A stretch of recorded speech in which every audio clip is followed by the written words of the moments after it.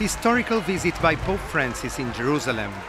Thousands of believers will follow him to the Holy Land.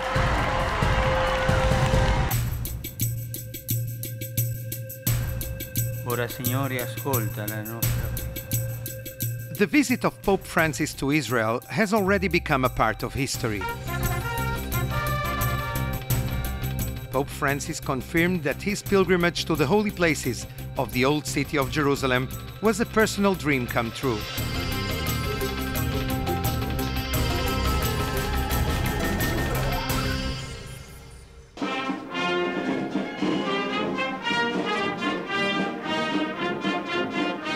During the visit, simple but powerful images and phrases were released to the media, which will be remembered for future generations. Che la pace e la prosperità scendano in abbondanza su Israele. Dio benedica il suo popolo con la pace. Shalom.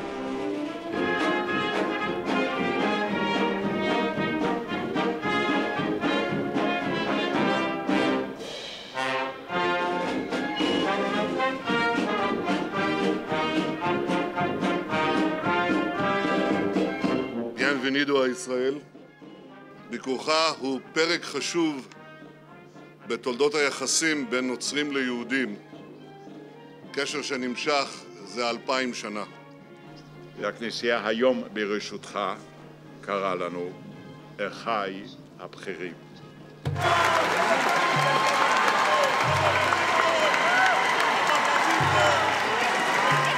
The Pope attracted tens of thousands of pilgrims from all over the world who also visited other places in the Holy Land, leaving moments of great joy. Baptism in the Jordan River, visits to shores of the Sea of Galilee, the sites visited by Jesus, such as Capernaum or the Annunciation Basilica in Nazareth. But the Pope concentrated his pilgrimage in Jerusalem, conducting Mass in Gethsemane and praying in the Cenacle, place of Jesus' Last Supper. We did it. This was Pope Francis' remark of relief, along with his Argentine rabbi friend. Abraham Skorka held him in a long, warm embrace opposite the Wailing Wall, the holiest site for the Jewish people. It is an unprecedented gesture to the 3 previous papal visits, which personifies the reconciliation between the Jewish world and the Catholic Church. In this manner, the Pontifice invites pilgrims from 5 continents to visit the 3-time Holy City. Com'è bello quando i pellegrini e i residenti possono accedere liberamente ai luoghi santi e partecipare alle celebrazioni. An extremely emotional moment took place in Yad Vashem, the Holocaust Museum in Jerusalem. Here, Pope Francis, visibly emotional, kissed the hands of 6 Holocaust survivors and spoke directly to God, asking him how was such an atrocity, the biggest in human history, possible. Mai più, Signore, mai più, con la vergogna di ciò che l'uomo, creato alla tua immagine e somiglianza, è stato capace di fare.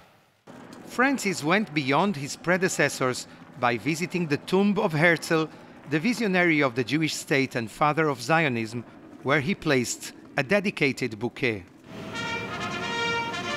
Before returning to Rome, the Pope sent a message in favor of peace and dialogue in the Middle East, stating that living without peace is a torment. The Pope invited pilgrims from 5 continents to visit Israel, the Holy Land.